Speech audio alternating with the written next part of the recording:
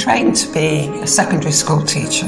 I did English and drama. Once the hearing loss came on, developed a hearing loss, it became much more difficult. So I was struggling at work and I went off to a Lipreading class at the City Lit. I realised when I was attending the class that I was watching the tutor and spotting the techniques that she was using, techniques that I'd been trained to do. And so that's how I started training, switched career.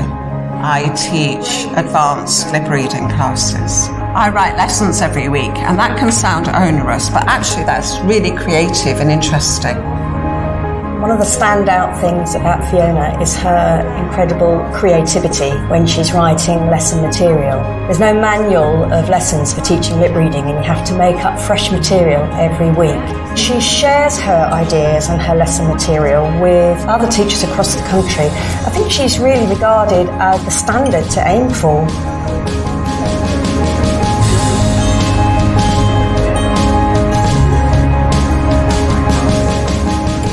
Is very active in attending our conferences that are run by our professional association.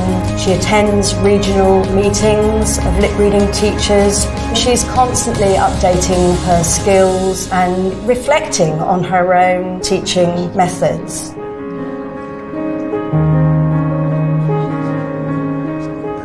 She makes the lessons very interesting, and she has the ability to laugh at herself. She's got the ability to make our classroom a safe haven. It makes us feel safe to be able to open up and say where we have problems.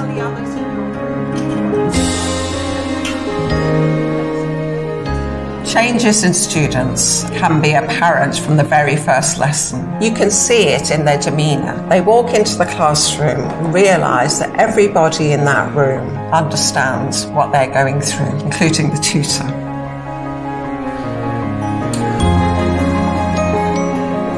I teach on the Lipreading teacher training course, so we have people who come in who want to be teachers. Often their background is very similar to mine. They might already be teachers who can no longer do what they trained to do, but they can train to do something else.